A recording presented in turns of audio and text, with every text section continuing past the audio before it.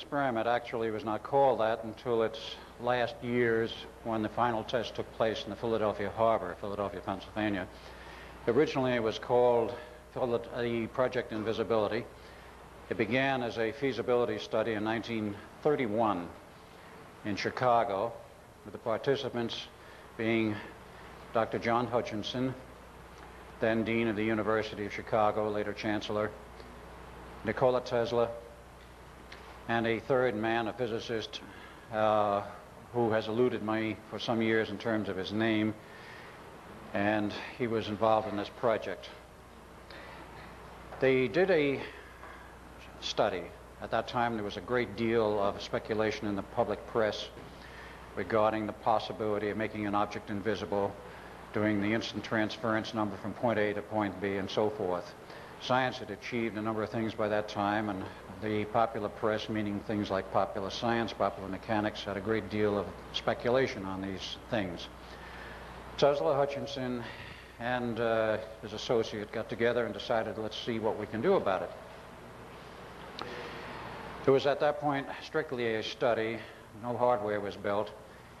Eventually, the project was transferred in 1934 to the Institute of Advanced Study in Princeton University. The Institute of Advanced Study is not part of Princeton. It is on Princeton property. It was set up independently in 1930 by Messrs. Bamberger and Company. And in 1933, they started staffing and actually started to work. One of the first people that came on board, of course, was Albert Einstein. Also a Dr. John van Neumann, who joined in 1933. And a number of other people came on board at later times. Now, the principles in back of this experiment are quite important. I will not go into a great detail at this time, but you had a precursor history of mathematics and physics, which was essential. Nikola Tesla was born in 1856 in Smiljan, Croatia, now part of Yugoslavia. Poor parents. His father was a priest. His mother was illiterate, but apparently quite talented. He attended university in Yugoslavia in 1879, 1 year, and his father died and ran out of funds as a result of this. And he went to work for a living. Western Union, then he went to work for the Edison Company, the European division, where in 1884, I'm sorry, he left Europe and came to the United States. At that point, he had already gone into the early history and the development of the AC polyphase theory. He had a lot of notes on this. He had, as the saying goes, when he arrived in New York, a good working knowledge, if not a mastery, of 11 languages, 4 cents in his pocket, a book of poetry, but most important of all, a letter of introduction to Thomas Alva Edison. Eventually got to see Mr. Edison, and initially they had some disagreements because Edison was a DC man and Tesla, of course, was an AC man. Nevertheless, he went to work with Edison for approximately a year in his lab. And over a disagreement regarding money and promises made, Tesla left. In I think it was 1885, 1889, he became a naturalized citizen. 1885, he met other people, he developed his own lab. He became involved with Western Union in the United States. Eventually, he met George Westinghouse at one of the now called IEEE, then Institute of Radio Engineers or Electrical Engineers in the days before radio. Met George Westinghouse. Westinghouse took him to dinner at the Waldorf Astoria and bought his 20 patents on AC theory, $1 million cold cash, which was a great deal of money in those days, plus $1 per horsepower. Later, this agreement was rescinded by Tesla, but in the meantime, this got him going and set up his labs, and he continued to do research. He was the first man to develop a commercial AC power generating system. Niagara Falls, 1892, I believe it was. 1893, he lit with AC power the Chicago World's Fair. Also demonstrated a radio-controlled boat in the boat basin in 1893. He repeated this demonstration in 1898 at Madison Square Garden, New York.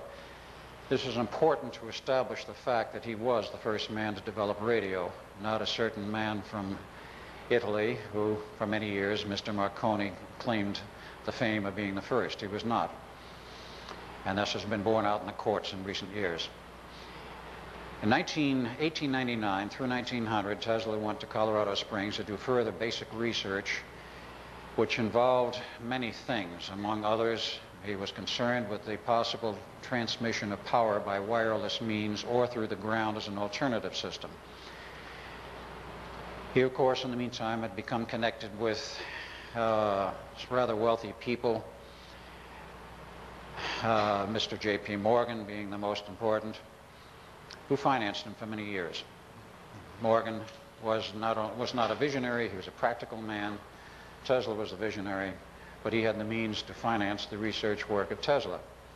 When Tesla finally came to him after he was building the Wardenclyffe Tower in Long Island for the purpose of giving him radio and television transmission, of course, which very much excited Mr. Morgan.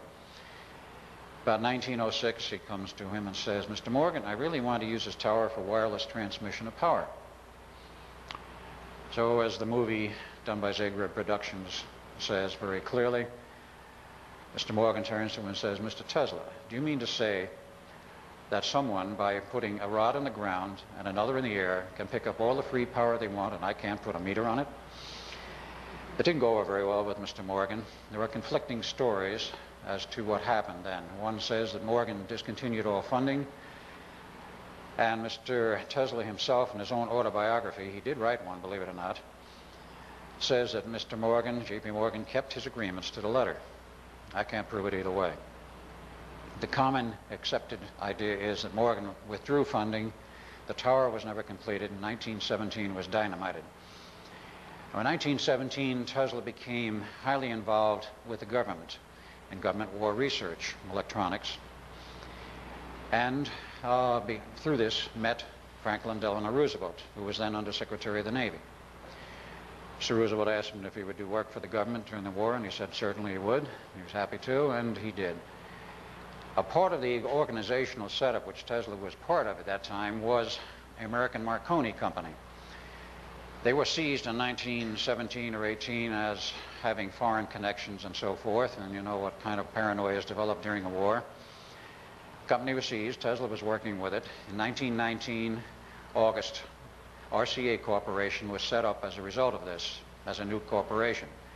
In December of 1919, they started operations. Tesla was a principal engineer there. A lot of other people were transferred in from American Marconi. Tesla remained with RCA until 1939.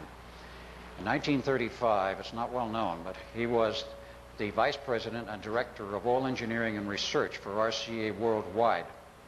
And he had his retirement party in Cherry Hill, New Jersey in 1939. And this is documented, and it's in the archives, Ma Bell's archives at Cherry Hill, New Jersey. Yes, they have all the RCA records because a strange thing happened.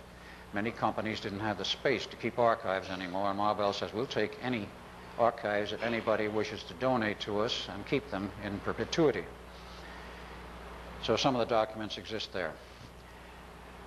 Tesla did not bring a highly theoretical background to this study, which became eventually the Philadelphia experiment.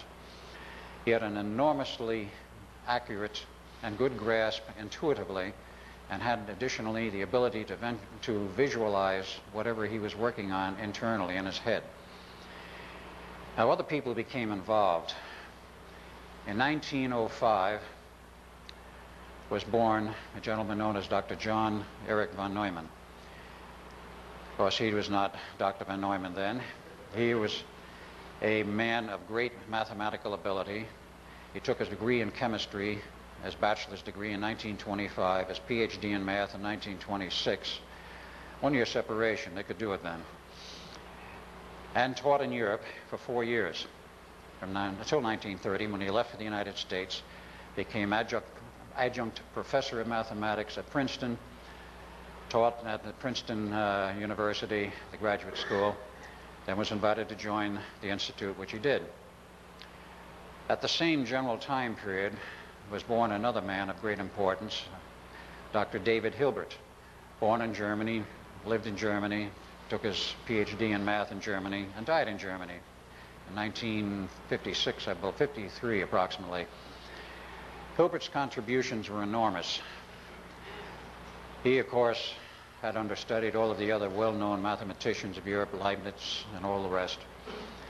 And he developed 5 new systems of mathematics. The principal one of interest to us was his so-called Hilbert space, which was a mathematical representation of dealing with multiple realities in multiple space and the mathematics pertaining